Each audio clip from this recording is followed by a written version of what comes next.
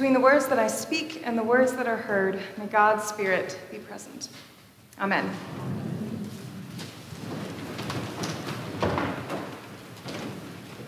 This summer, I went to visit some friends who live close by, but whose house we hadn't been to in a long time. Such is the nature of COVID. As we drove up to the house, the first thing that I noticed was the most prolific peach tree I have ever seen. It wasn't much taller than me, but it grew outward in a wide circle, with branches bending down like a weeping willow because they were so heavy with fruit. As I walked up to the house, I was already making plans for these peaches.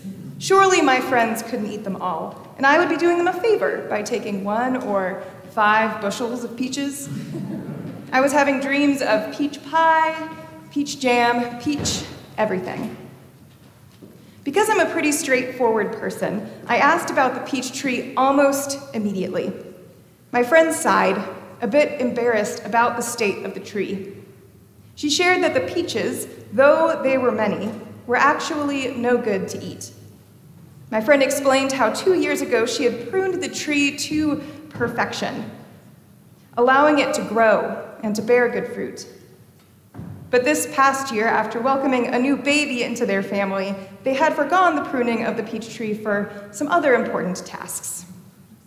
As a result, the peach tree had the same growing energy that it had from previous years, but it grew beyond its means, with so much fruit that each individual peach was barely sweet, and the structure of the tree itself was threatened by the weight of it all.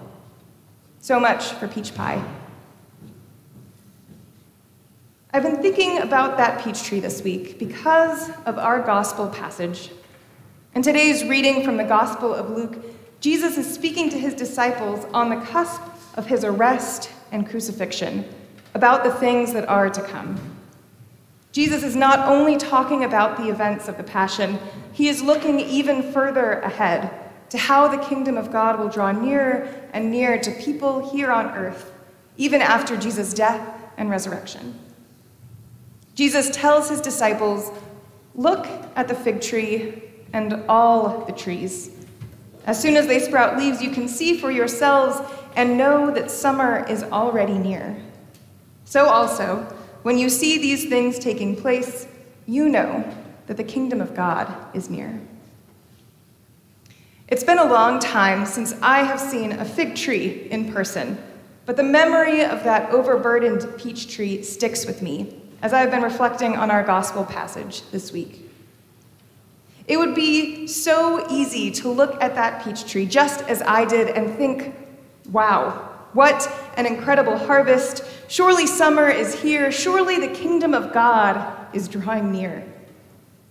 And yet, I would be reading the signs completely wrong, because the fruit of that tree was not as ripe as it seemed, and the peaches on its branches were not a sign of goodness, but a sign of something gone wrong. I grew up in a church that was obsessed with the second coming of Jesus Christ, with the idea that Jesus will come down to earth again, and there's nothing we can really do about it except wait to be saved. The preacher I heard every Sunday for, roughly an hour and a half, would have loved passages like the one that we read today in the Gospel of Luke. The preacher regularly celebrated signs of violence or conflict or crisis in the world in a strange, twisted way, because for him it was a sign that Jesus was coming back soon. Today, I wonder if that pastor misread the signs of the world in the same way that I misread the signs of the peach tree. Perhaps all the bad things that we see in the world, sickness and poverty and inequality and environmental disasters, are not signs that God is drawing near, but rather signs that we have not been doing our part to prepare this world for the kingdom of God. Perhaps we need to taste our own fruit to recognize that that's not what the kingdom of God tastes like. Sometimes fruit isn't a sign of good growth, but a sign of overproduction and excess and even negligence.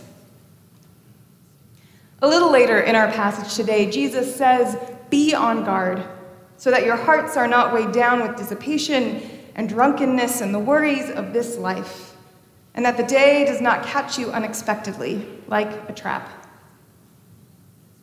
These words remind me of the trap that we human beings can all too easily fall into when we see this world as too far gone, rather than a work in progress.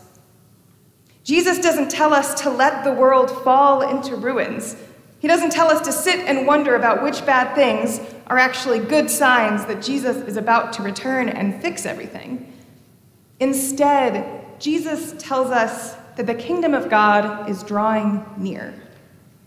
And Jesus also tells us, if not directly in this passage, then in many other teachings throughout the Gospels, that we are a vital part of bringing that kingdom closer and closer to the reality that we live in. For many people, these end-of-the-world type passages that we tend to read around this season in the liturgical year can seem depressing. But I don't want us to be depressed. I want us to be hopeful.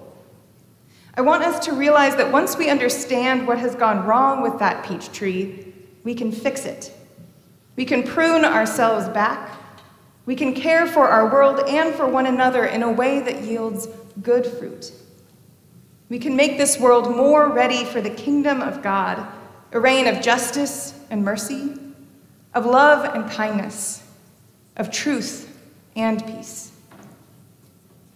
Our role as followers of Christ is not simply to sit back and watch the signs as if we were spectators at some kind of sports game. Our job is to prepare. Our job is to participate. Our job is to make sure that the fig tree and all the trees sprout leaves and fruit that are good to eat. Our job is not just to look for the signs that God is coming, but to be a sign of God's love and selflessness to one another. I wonder, what would we do this Advent season if we believed that Jesus really was coming into the world again on Christmas Eve? How would we prepare ourselves? How would we prepare our world? I imagine that we would do a lot more than simply put up Christmas trees, ornaments, and poinsettia. I imagine we would look to our neighbors who don't have these things.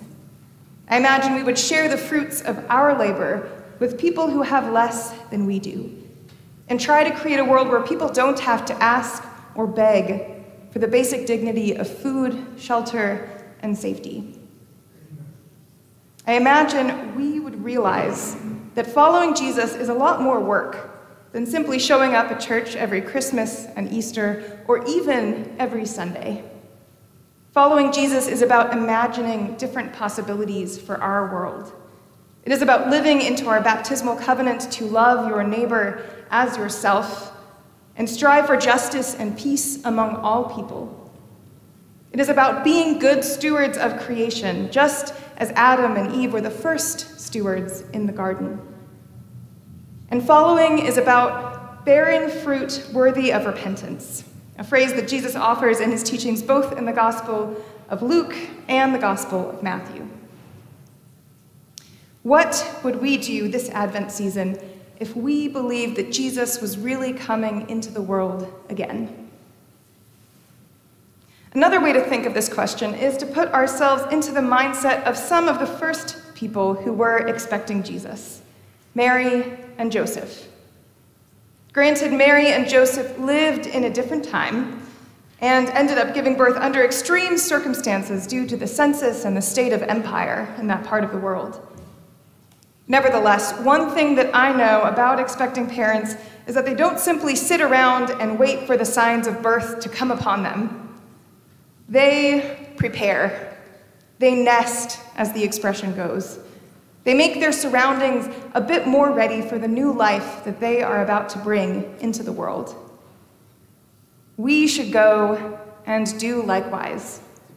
We should make this world more ready for the kingdom of God, more just, more loving, more equal. Prune back the fruits of excess and let good fruit grow. We might think of that fruit as fruit of the Spirit, taking some wisdom from Paul's letter to the Galatians. Think of them as fruits of love, joy, peace, patience, kindness, goodness, faithfulness, gentleness, and self-control. Think of them as fruits of the kingdom of God. Look at the fig tree, Jesus says, and all the trees. Tend to the fig tree and all the trees. Together, let us bear fruit that is worthy of repentance, bringing the kingdom of God closer and closer to this world that we live in. Amen.